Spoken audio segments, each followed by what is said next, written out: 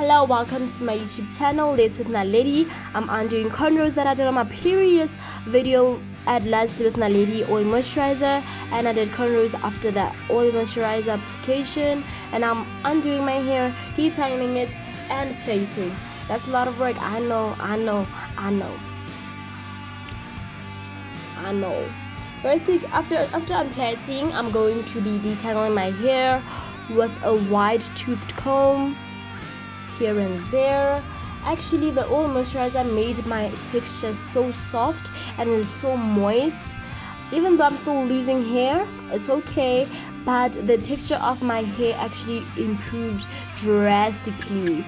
It feels so nice and soft and moist, you know. It's nice. I love it. Oh my goodness.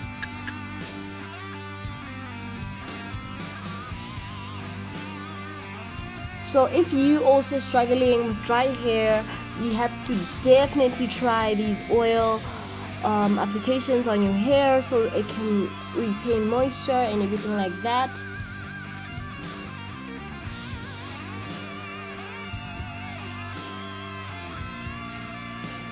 So now on styling your afro, it can be a bit difficult because I don't know, man, it's not easy, but all you need is patience and creativity. That's all you need. First, I'm going to open a line there and make a little pony poof thingamabob. A poof? Is it a poof? Puff? Bun? Tail? It can't be a tail. I mean, no. I'm just gonna call it a puff. I made a puff in the middle, and then the rest of my hair is also in a puff, and then I'm gonna tie that puff into the wool and make another bigger puff at the back, and that's that. Is it okay to call it a puff? I mean, it's kind of puffy, so it makes sense, right?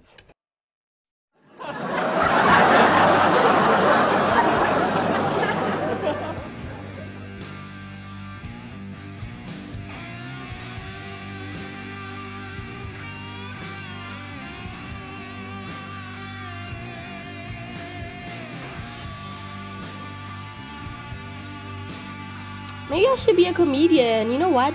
I don't know. Okay, so you're gonna apply water on your hair and make a puff in the middle, just like that. And then you're going to take it a layer by layer. So after that, you're gonna comb the next layer.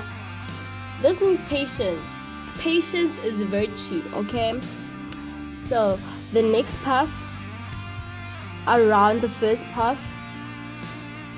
You can use elastics or wool, whatever you want to use is okay, as long as it's able to hold your hair in place. You know what I mean? Yeah. This is actually my favorite brush to use because it really detangles and keeps things flat.